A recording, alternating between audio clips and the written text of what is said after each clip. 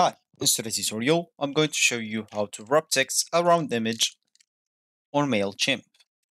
So the first thing that you would like to do, of course, is just go and open whatever browser you're going to use to follow this tutorial steps with. Here in my case, I'm actually using Brave, but of course in your case, you can use any other browser could be possibly working for you. Once you open that browser, make sure to go to this URL section and simply type mailchimp.com and hit the enter button, and that should take you into this page, which is going to be your home screen or your main screen. Of course, if you have an account, you can simply go and click at login into your account, so you can actually enter your name or user's name or email, then password, then you can log in into your account. If you don't have an account, you can actually scroll down here and see all the plans that they have. They have the 3 paid plans and 1 free plan. Once you choose whatever plan suits you, let's use this as an example, they're going to get you to the section where you can actually create your account. As you can see, let's just click add this free plan, sign up for free or sign up free, and that should take you here. Simply just enter your email, username and password, then click on sign up. Let me do that and I'm coming back. So now you have to check your email by just going to your email and activate it by the message that they're going to send you. Once you activated your account, you'll find yourself here again, so let's just click at continue free. Here, you'll have just to enter your first name, last name, so let's just enter those that is like suggested for me and click on next. Of course, the phone number is just optional. And here, of course, you'll have to enter your address, thanks, and etc. So let's just enter those, click on next. And here, of course, you'll have to answer some questions. If you don't want to, it's cool. You can just keep pressing at next, as you can see. But the first one, you should actually just answer it. And you will see the rest of them, you can actually keep clicking at skip. Once you finish, click on finish. And as you can see, once you click on let's go, you will find yourself on the home screen of the Mailchimp websites.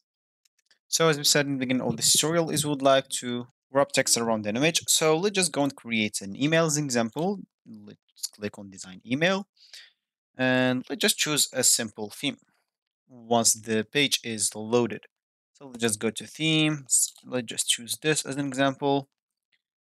And let's just wait. So once we are here, we will have to drop like a text block in here and edit this text block. So here, all we need to do, just click on this content studio. So let's just delete this. Click on this content studio. As you can see here, I can actually upload an image. So I do have this image here. I can actually like edit it or whatever, or insert it here in this text. And as you can see, once it's inserted, I'll have to click save and insert. Oh, wait, before that, so let me just delete it. I'll actually have to do something. Now, click on edit image first. And that should take me right here. Of course, let's just lower the dimension of this image. The dimensions that's actually required is 100 per 300. So let's just do that and click on save. Let's just try to insert it now. And let's see if it's going to be the same big. Anyway, here you will have to click at show image style options.